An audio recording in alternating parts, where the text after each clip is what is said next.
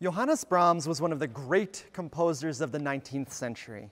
He famously walked the line between classicism and romanticism and was a major player in the so-called War of the Romantics, a battle between the passionate and some would say histrionic music of Wagner and his acolytes like Bruckner, and the more musically conservative and some would say backward-looking Brahms and his followers. The funny thing about this war is that Wagner and Brahms admired each other. And even though they sometimes sniped at each other in the press, they really did enjoy each other's music. Now, one of the key facets of the War of the Romantics was that Wagner had declared that the symphony, as a genre of orchestral music, was dead. Beethoven was the last great symphonist, and now the only way forward was the Gesamtkunstwerk, the total artwork, encompassing music, drama, and a healthy dose of German myths. This happened to be the kind of music that Wagner was especially good at writing. Brahms, however, did not feel like the symphony was finished, though, like so many other composers, he felt practically crushed under the weight of what Beethoven had accomplished with the symphony. Brahms knew that the most concrete way he would be compared to Beethoven would be through his symphonies, and so he pretty much avoided writing one for a really long time. It's not like he didn't try. Brahms, when he was 21 years old, started sketching out his first symphony, but usually he abandoned these sketches and often burned them. This would go on for 22 more years, until 1876. Brahms was 43 when he finally completed his first symphony, and it was worth the wait. What Brahms came up with would inspire symphonists to this day, would carry on the tradition that Beethoven laid out with both a respectful and loving look back into the past, with a clear eye towards the future. Coming up, we'll talk all about this spectacular symphony. But first, we need to take a look and a listen to two pieces that Brahms wrote before the first symphony. One of them actually almost became his first symphony.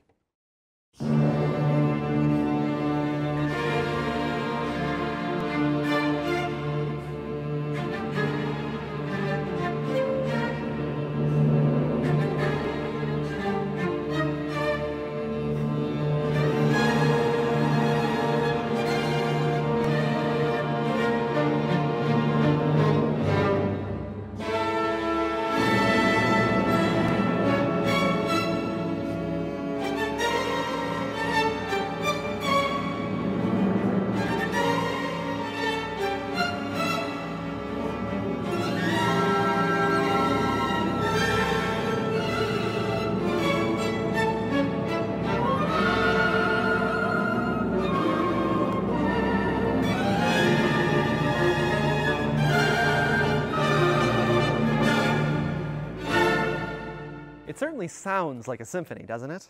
This is the beginning of Brahms's first piano concerto, a piece that started out as a sonata for two pianos, then almost became a symphony, and then became a piano concerto.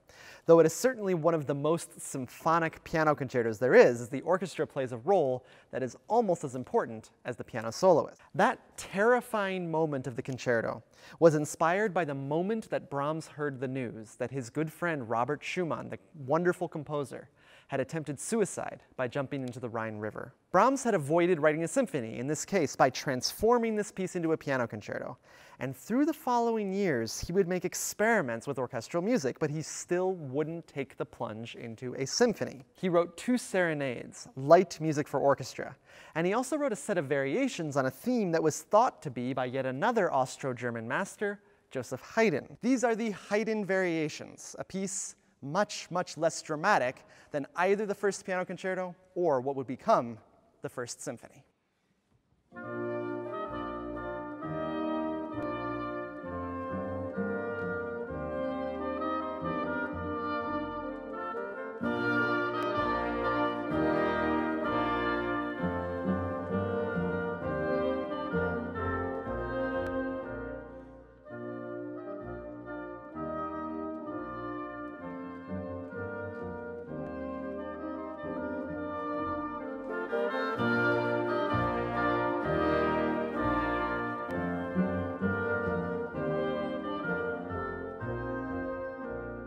So he had done his experimenting, his working out of all the problems he could envision in a symphony, and finally, finally he had a symphony to send to his closest friend, Clara Schumann, the widow of Robert. Clara and Brahms had a relationship so complicated with so many twists and turns that I really think a movie should be made about it.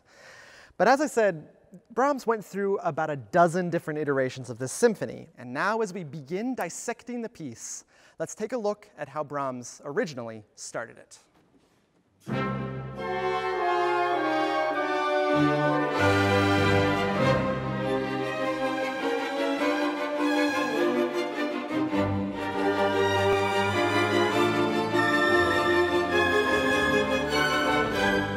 It's back to the dramatic and powerful energy of the first piano concerto. It's also very abrupt and violent and seems to throw us into the main action of the piece without any warning. We have to come back to this music because Brahms realized that there just wasn't enough of an entry point into the symphony. And so he wrote a long introduction. And if you think the music you just heard was dramatic, wait until you hear this.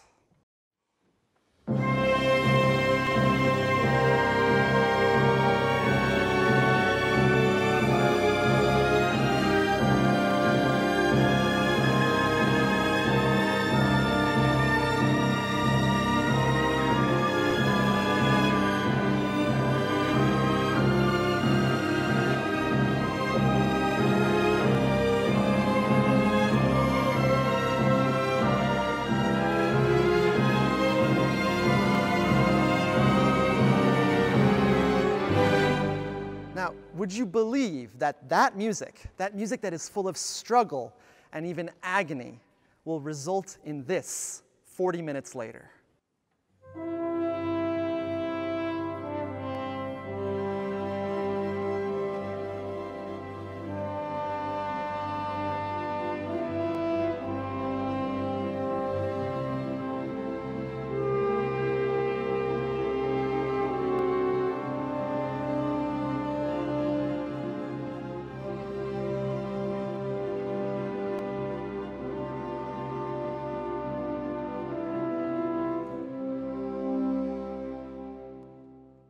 But we're going to have to earn it to get to that glorious moment. For now, let's head back to the very beginning of the piece and try to figure out how Brahms is able to portray such agony and desperation in the music. Throughout the concert today, I'm going to take things apart and then put them back together again in order to try and show you the building blocks of how Brahms crafts such a remarkable piece. Let's start with the rhythm right at the top of the piece, pounding away in the timpani, double basses, and the contrabassoon. This rhythm has been interpreted as fate, and while Brahms never explicitly said it was that, I don't disagree. Brahms puts two different ideas on top of this inexorable rhythm. The first is in the woodwinds and the violas.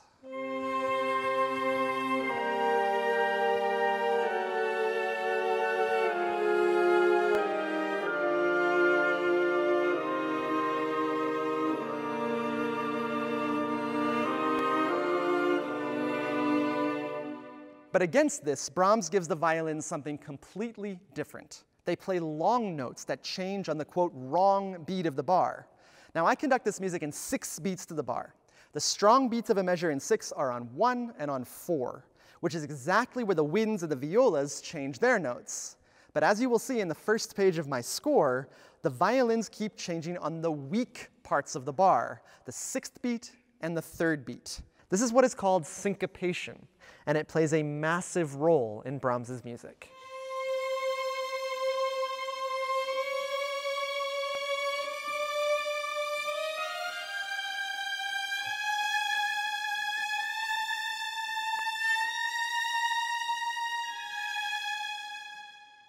When the music opposes itself in this way, the pounding of the timpani juxtaposed against the wind melody and the violin syncopation, it creates the sound of struggle in music. All of it together creates a beginning like nothing else.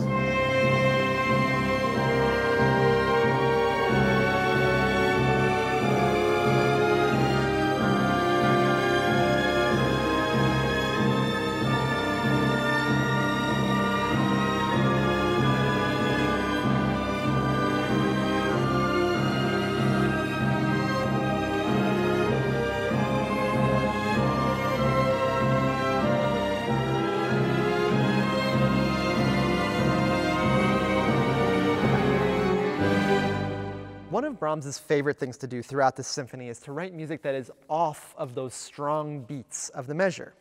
In this next passage of the introduction, Brahms introduces two new ideas, stasis, and then a powerful sense of longing in the music. In both instances, he has the orchestra play off of the beat, first in the winds and then in the strings. Watch how I conduct this passage and listen to the way the orchestra kind of bounces off of the beat. It's hard to portray this without seeing it, but the music is infused with just a little bit of instability thanks to the way Brahms writes it.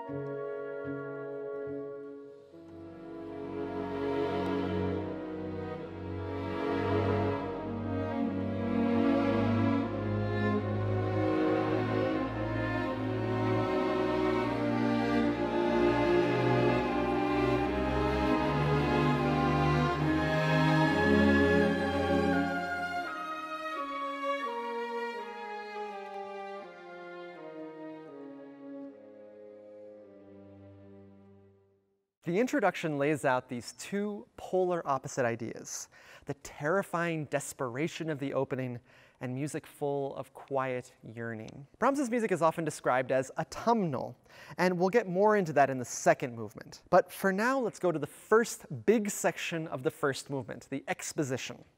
For those of you not familiar with the term exposition, let me very briefly explain to you a very important concept in classical music called sonata form. Sonata form is the basis for almost every symphonic first movement and many last movements all the way through the music of the late 19th century. It features an exposition featuring 1, 2, or 3 themes, a development where the theme or themes are twisted around and sometimes taken apart and put back together again, and then a recapitulation where the main theme comes home in the home key, and often a coda where everything is summed up. We've heard the introduction, now we're going into the exposition of the first movement.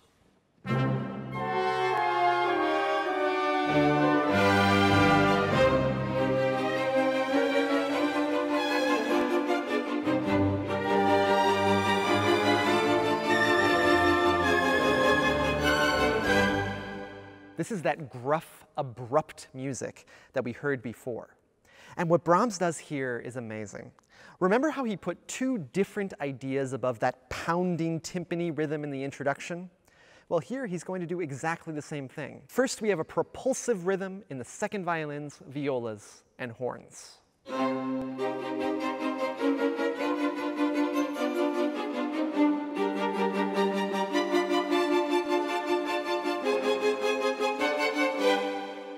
And then we have two themes, a more on-the-beat theme in the cellos,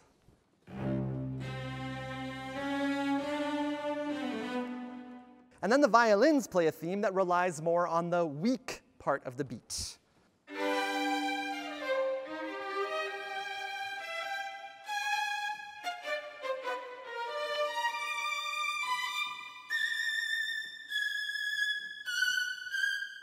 Put it together, and Brahms is writing, again, two different themes over a propulsive rhythm, and the music drives along.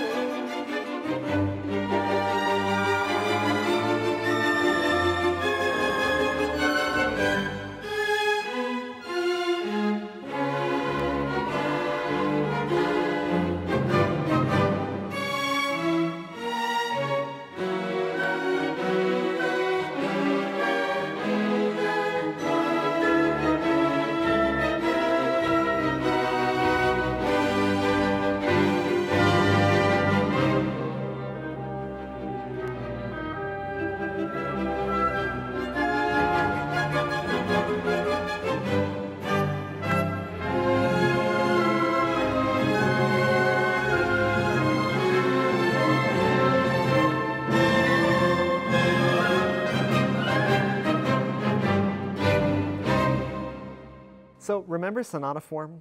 Well, in most sonata form movements, we have two contrasting themes in the exposition. But Brahms isn't going to make this too easy for us. And the next section of the exposition is actually fairly unclear as to where the second theme is. Usually in a movement like this, we would have a more lyrical and beautiful second theme to go with that gruff first theme. But Brahms seems content to just ride along with different fragments of themes rather than settle on just one. We have this theme,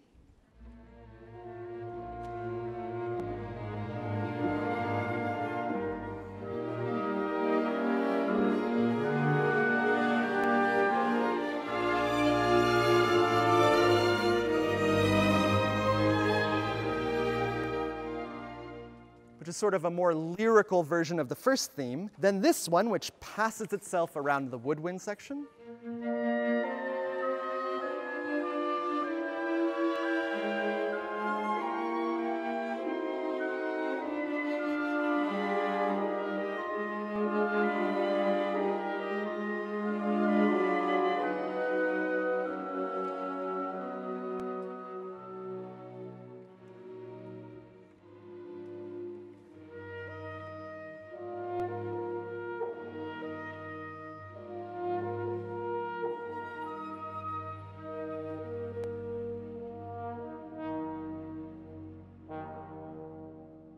And then this one, which actually takes us straight to the end of the exposition.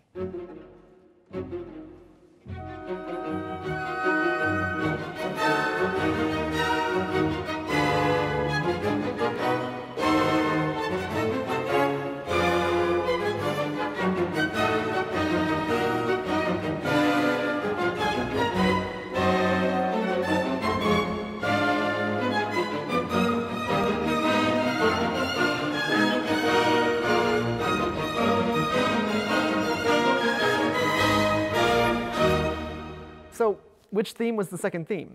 Well, it turns out it was all of them and none of them at once.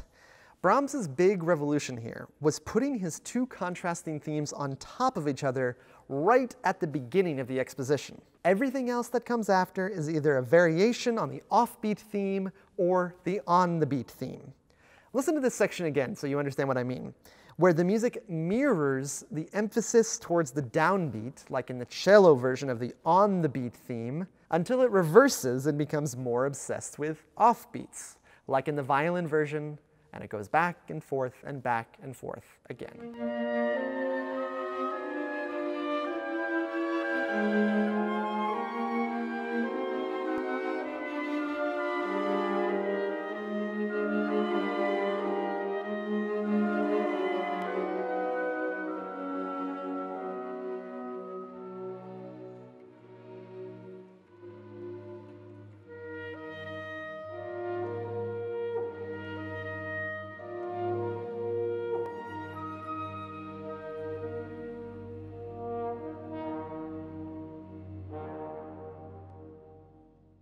So what Brahms is doing here is something that the great and controversial composer Arnold Schoenberg called developing variation.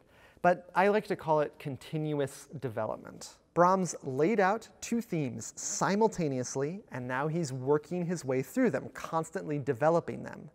And in the actual development section, Brahms does even more. It's the same story, except he employs even more drama in order to work out these two themes.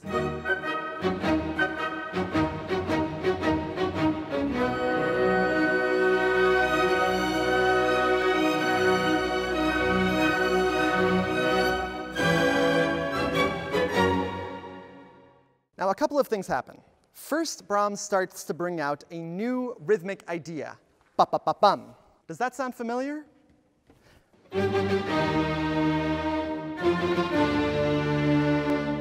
Yes, that's Beethoven's Fifth Symphony. So Brahms, composing in the shadow of Beethoven, makes a reference to him. But more importantly, Brahms then changes directions and almost intentionally rejects the Beethoven 5 so-called fate motif. In a stunning moment, the orchestra now begins a pitched battle between the Beethoven 5 motif and a new chorale-like idea that shows off Brahms's beloved singing style. This battle will not be resolved easily.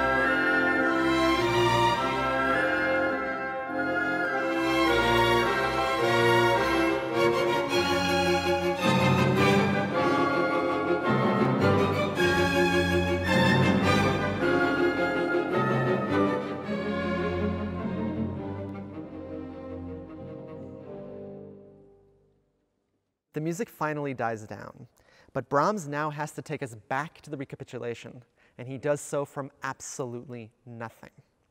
The Beethoven 5 motif rises from the dead, and in one of Brahms's most dramatic moments, we return back to the gruff and defiant music of the exposition.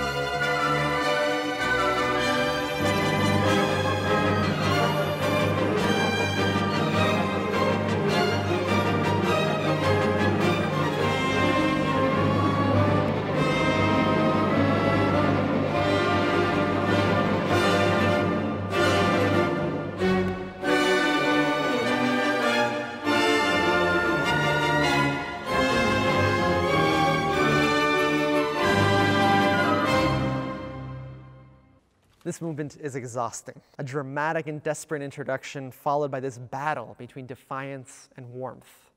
Surprisingly though, warmth wins out, and the music finally comes to rest, though throughout the entire final bars we hear the rumbling away in the horns and timpani, that 4-note Beethoven 5 motif. Things are by no means resolved as we come to the end of this massive first movement.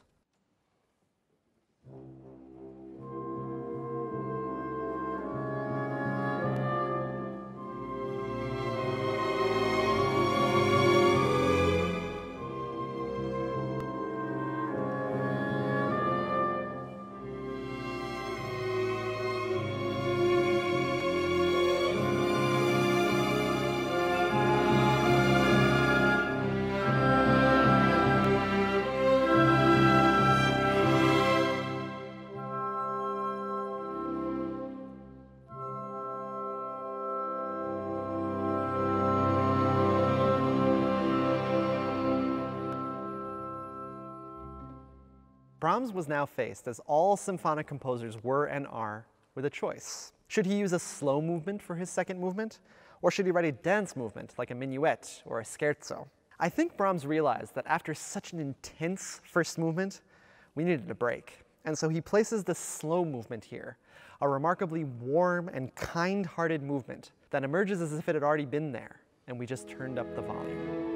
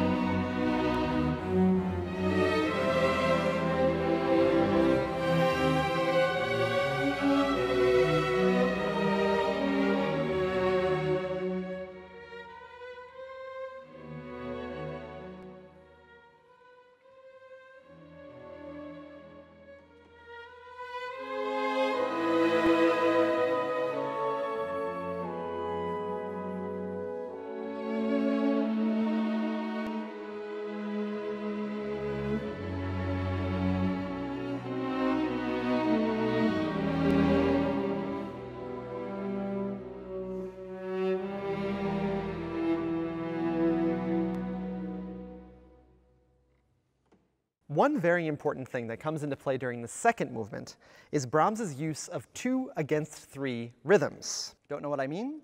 Here's how this works. First, let's hear the first violins play this passage.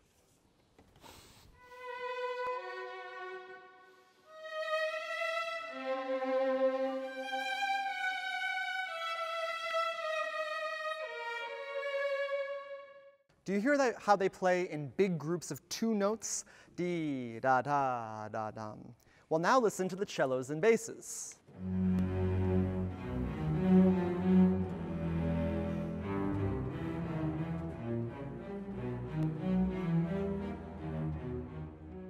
They're playing in groups of 3 notes. So when you hear the two together, you get a rhythm that comes out something like this. Brahms often wrote 2 against 3 rhythms, even in movements like this, which are full of warmth. Now, why did he do this? One of the theories about why Brahms wrote 2 against 3 is that every time he thought of his doomed relationship with Clara Schumann, he wrote 2 against 3 because it never quite could work out together. Now, I don't think that Brahms was that obvious with his symbolism, but I get the idea. Either way, when you listen to Brahms, always look out for 2 against 3 rhythms. They are everywhere.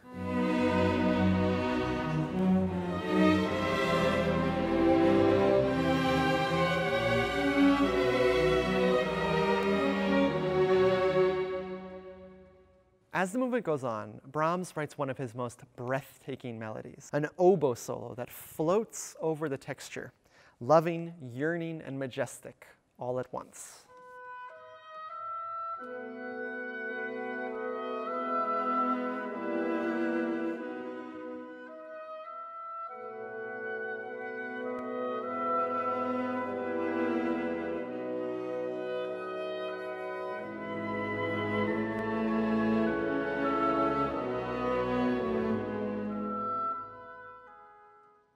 But this movement is not without despair. After the oboe solo, the music seems to acquire a kind of lightness and lilt. Listen to the second violins and violas, who provide an elegantly dancing rhythm. But soon the first violins, playing off the beat as they love to do in this symphony, lead us to catastrophe.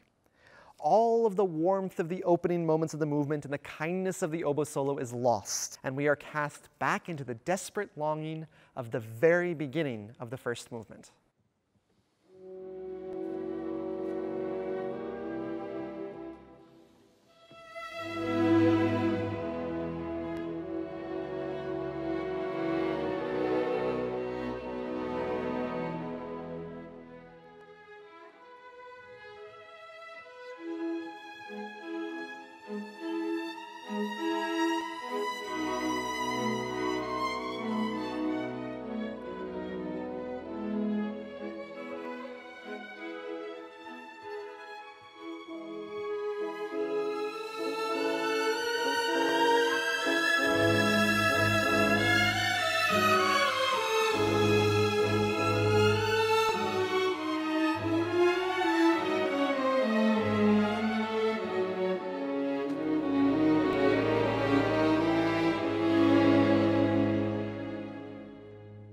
Brahms was a man prone to bouts of sadness. He once wrote to a friend, quote, "I would have to confess that I am a severely melancholic person, that black wings are constantly flapping above us." In this next passage, Brahms brings back his favorite method of a syncopated rhythm to accompany a lonely oboe solo, followed by a much more consoling clarinet. These two facets of Brahms's personality, the melancholic and the consoling, come out constantly in his music.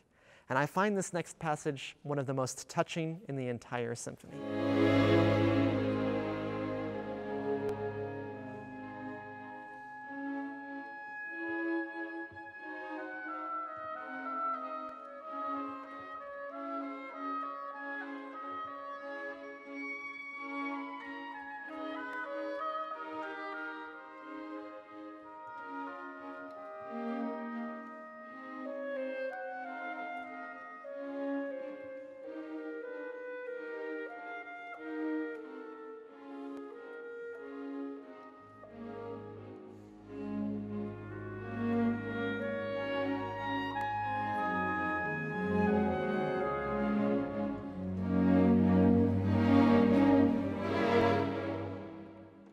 Brahms goes through more intense drama before finally returning home to the warmth of his opening theme. But he does it using fragments that pass around the orchestra. Remember, this was Brahms's first symphony, but he had already had a lot of experience with orchestration due to his experiments in his earlier pieces. This is a ravishing bit of orchestration that melts us back into the comfort of the main theme.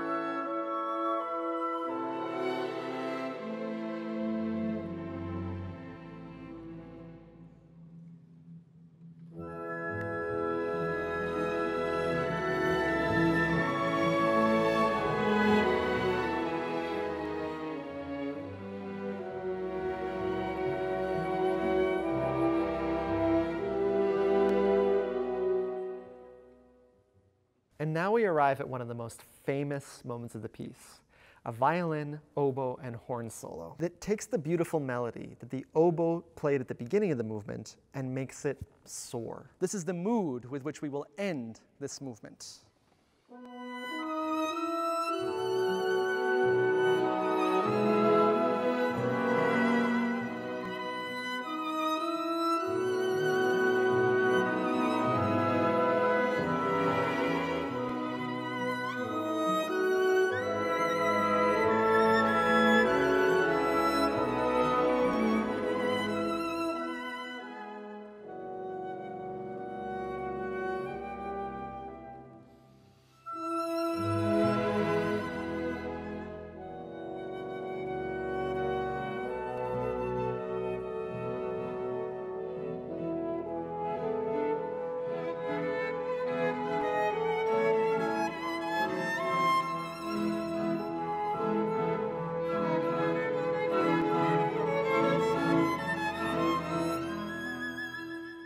For the third movement, Brahms decided to try something completely new. There was always a tradition of a dance movement within a symphony. Haydn, the father of the symphony, wrote minuets, courtly dances that are as elegant as they are charming.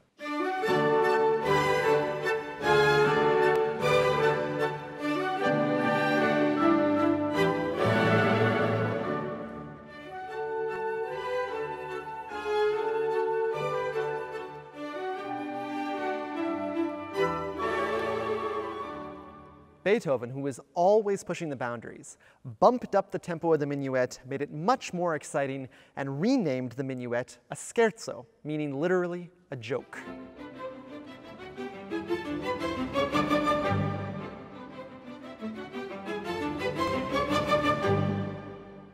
Brahms, as I said at the beginning of the show, wasn't always a forward thinker, at least on the surface.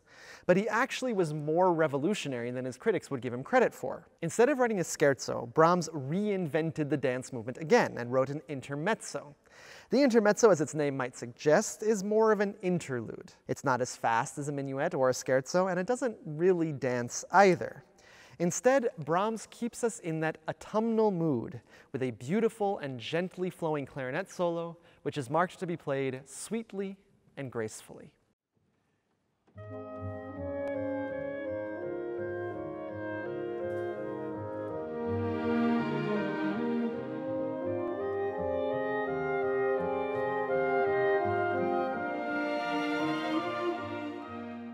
There is something both very carefree and slightly sad about this movement. It gently meanders along, both loving and nostalgic at the same time. Two words that describe Brahms's personality.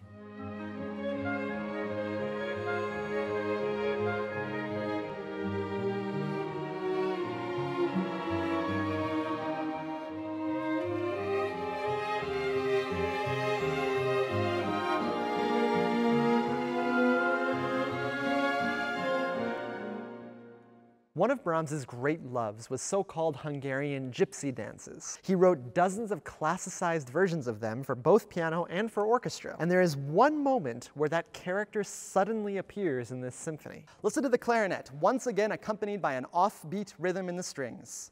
The music, without warning, suddenly takes on a new character.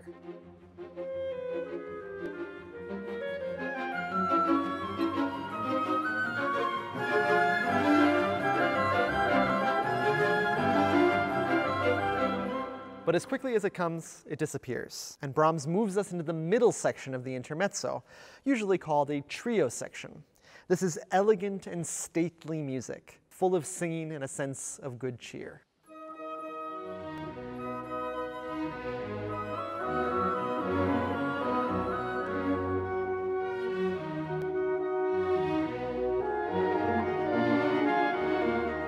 But to get back home to that beautiful clarinet melody, Brahms will do something that we need to keep in mind for the last movement. Listen to the way that Brahms emphatically brings us back to the main theme, using pizzicato or plucked strings.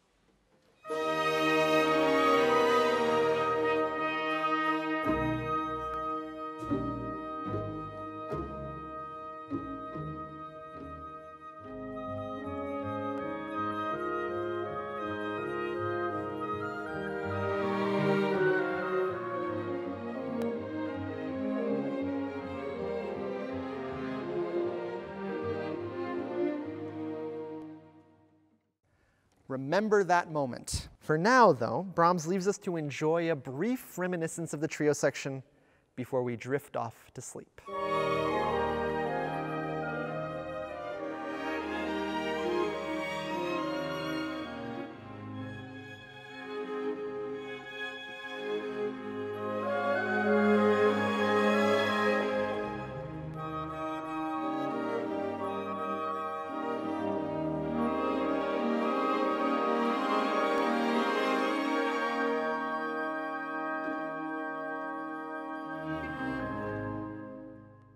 With his Fifth Symphony, Beethoven completely flipped the script when it came to the symphonic journey.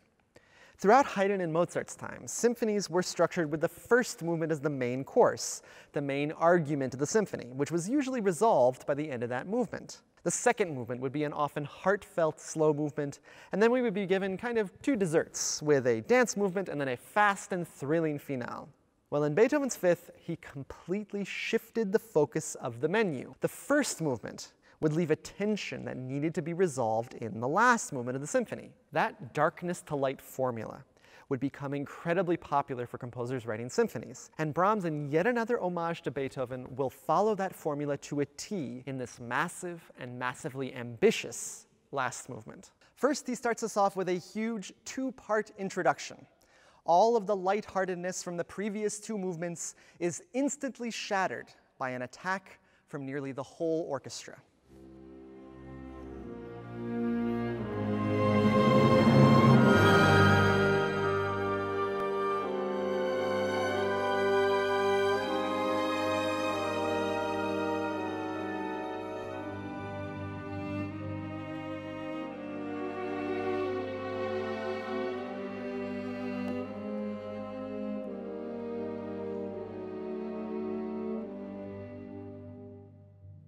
This devastation is followed by the same pizzicato that served as a warning in the third movement. It starts almost catatonically, completely broken, until it is awakened and begins to rise up. This is both incredibly dramatic and incredibly revolutionary music in that the tempo does not remain stable.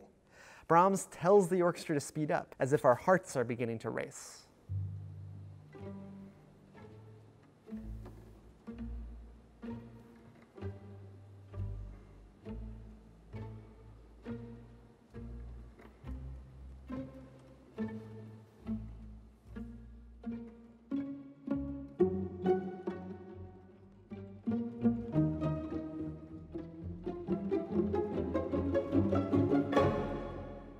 Before we move on, remember that theme that the violins play right at the start of the movement.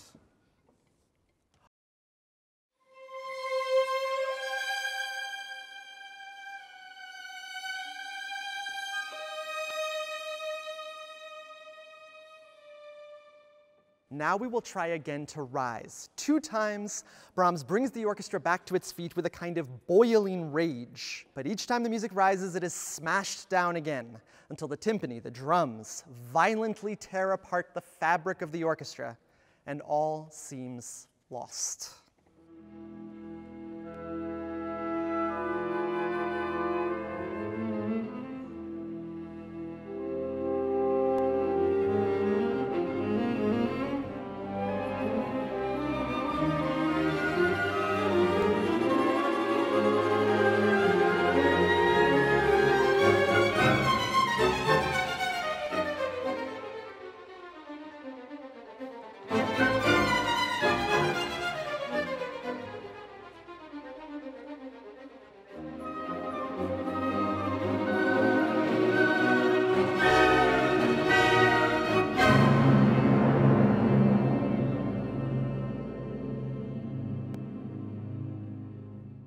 And here is the moment that makes this symphony. In 1868, 8 years before Brahms finished the symphony, Brahms sent a postcard to Clara Schumann with a theme sketched out on it. Brahms told Clara that it was the melody of a shepherd's Alp horn in Switzerland. He wrote to her, quote, "High on the mountain, deep in the valleys, I greet you 1,000 times." This letter was sent at a precarious time in Brahms and Clara Schumann's friendship. Brahms wasn't a very easy man to get along with, and Clara was never shy about telling him that. He had just apologized for one of his worst offenses when he sent this theme to her, perhaps as a peace offering. Little would Clara know that 8 years later, Brahms would write this glorious moment into his First Symphony. Perhaps Brahms needed to break the music that comes before this, so that Clara could put it back together again.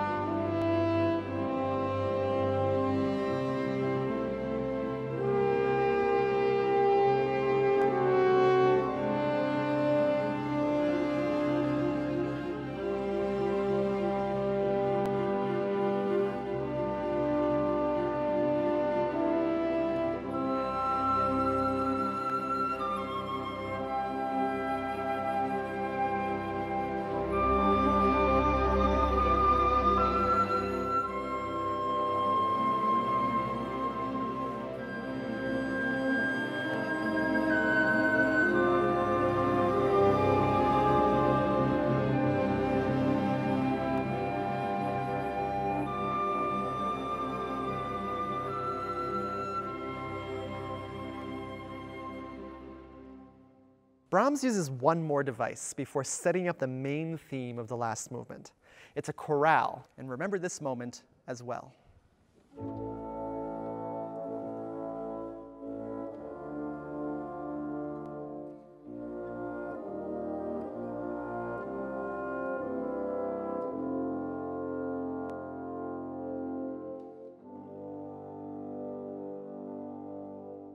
That moment is notable for a couple of reasons, but one of them is that Brahms has waited until this moment to use the trombones in his symphony, just like Beethoven did in his Fifth Symphony, waiting until the last movement to bring in the trombones. Now all of the elements are in place for the main part of the movement to actually begin. And Brahms writes a melody that might sound a little bit familiar to you.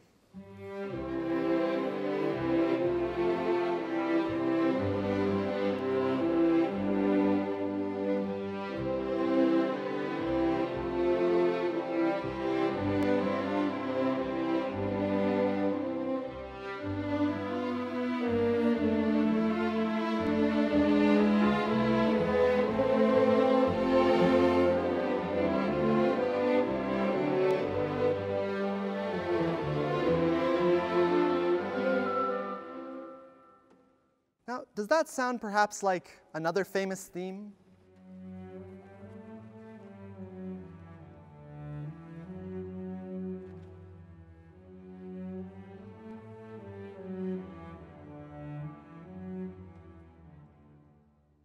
When the similarities between Beethoven's Ode to Joy and this theme in the last movement of Brahms' symphony were pointed out to Brahms, he famously responded, "Well, any jackass can see that." Brahms didn't shy away from these homages, clearly. He wanted to clearly acknowledge Beethoven's mastery before striking out on his own path. But even the theme itself has its own distinctive Brahmsian characteristics. The warmth of the string writing is something Beethoven never would attempt, and the tempo, not too fast, but with energy, is the perfect Brahms contradiction. And remember those very opening bars that I had the violins play alone?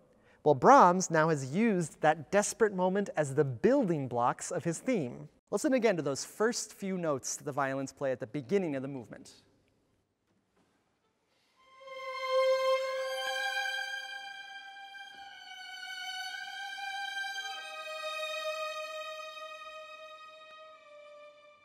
And now when you listen to the main theme, that Beethoven 9-inspired theme, you'll hear those first 4 notes now transposed into something glorious and warm.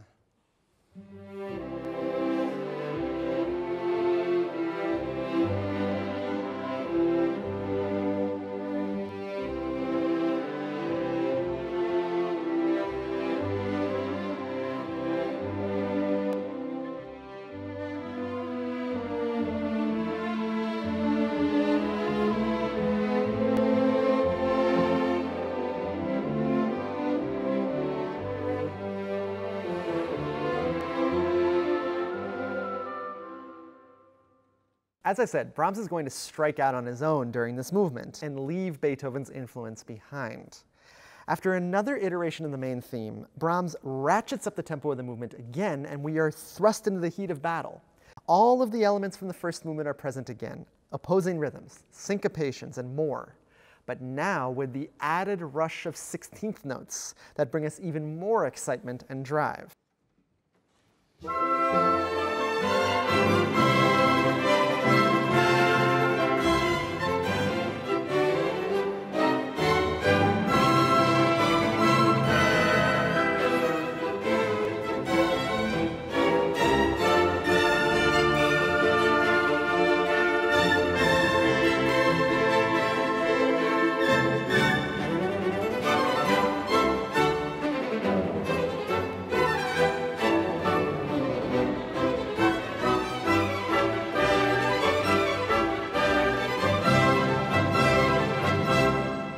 Now, this is kind of a sonata form movement, and so Brahms needs a second theme. To do so, Brahms once again moves the tempo a bit faster, but he also uses slightly slower note values like quarter notes so that the music actually sounds slower even though the tempo is faster. But it's constantly also off the beat, meaning that we always lack a bit of stability. Again, watch how the orchestra bounces off of my downbeat in this passage.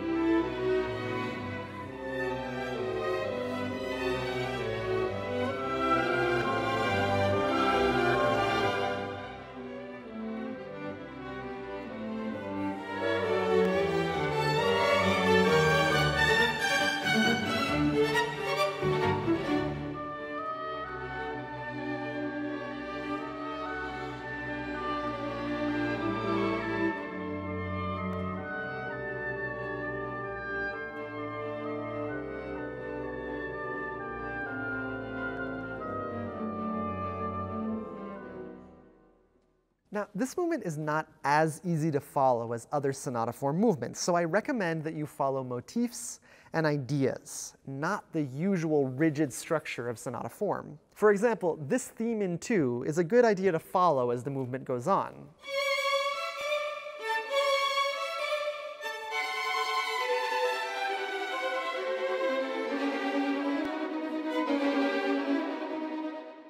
And this one as well, a triplet motif.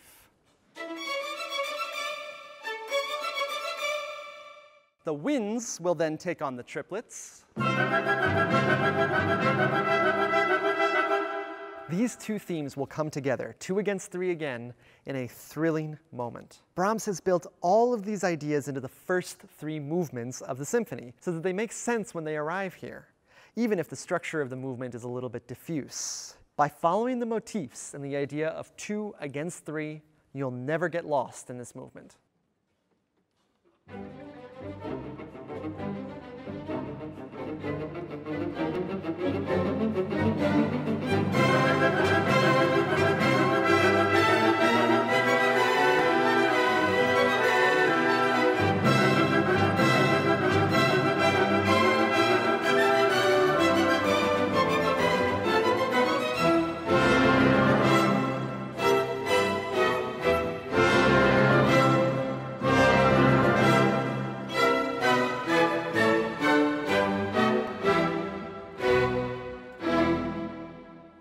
The development section will run almost exclusively on motifs. Remember those driving 16th notes from the exposition? Well, now they're flying back and forth between the string sections, between the violins and the violas, cellos, and basses, and back again. This music is boiling over with excitement.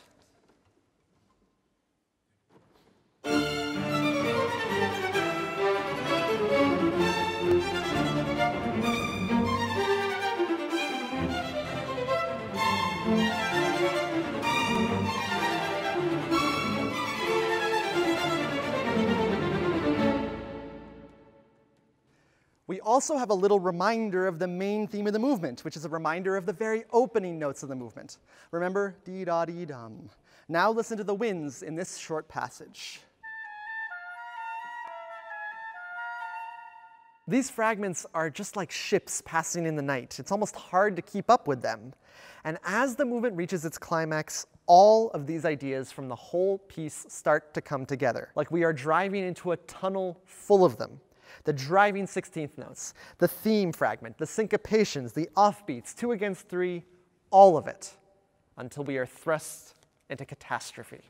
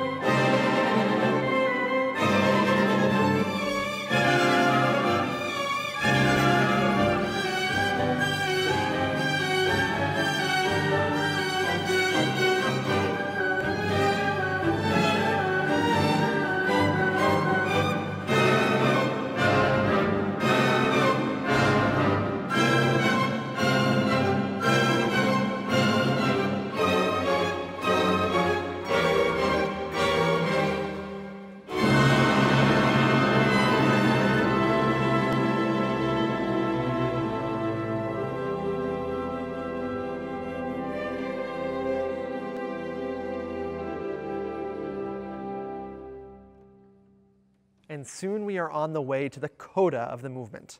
Brahms needs a spectacular coda to cap off this spectacular piece. First, he collects everyone using stretched out versions of the main theme, all while 16th notes scatter through the upper strings. And then he begins to speed up the tempo. There's a lot going on here, and it's not easy to manage this acceleration, not for me or for the orchestra. Watch how I have to conduct faster, little by little, all while most of the music is off the beat or syncopated. This is an excerpt usually for conducting auditions, and it can be a kind of harrowing moment.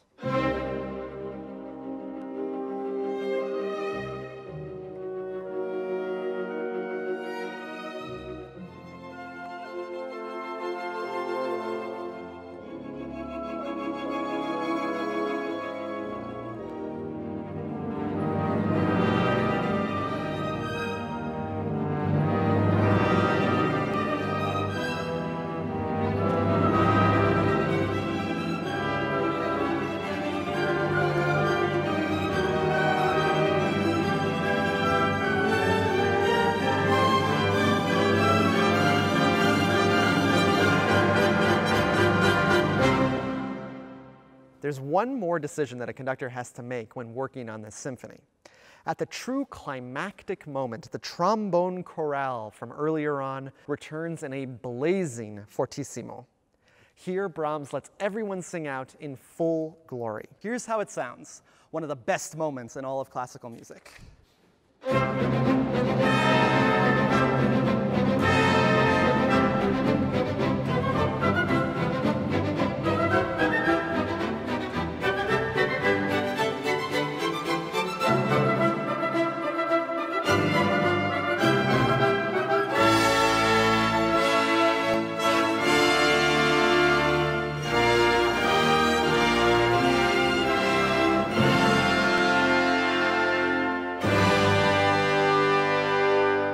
That's basically how Brahms wrote it. There's no change in tempo and it blazes away. But many conductors, especially in the past, liked to broaden things out here and take a lot of time. It certainly adds to the grandeur of the moment.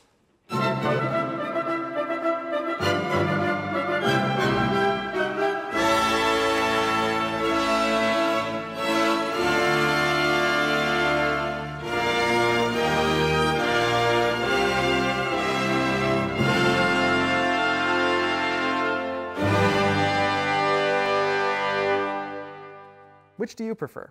Honestly, I like them both.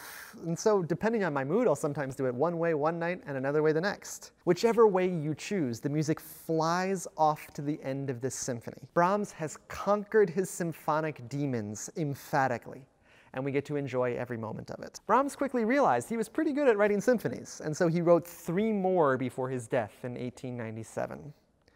Brahms's music is profoundly rewarding.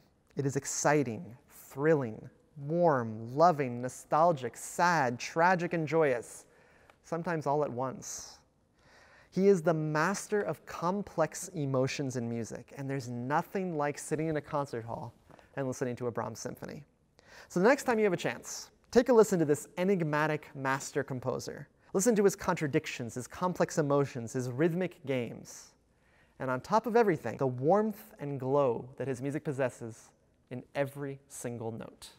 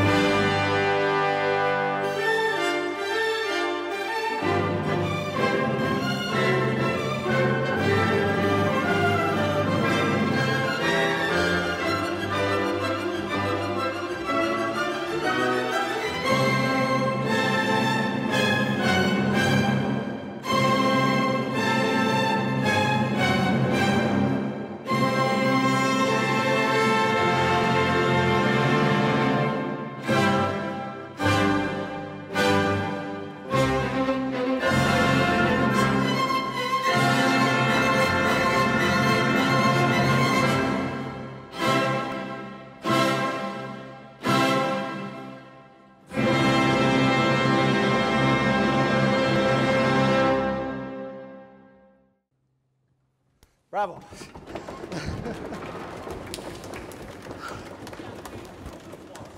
Okay.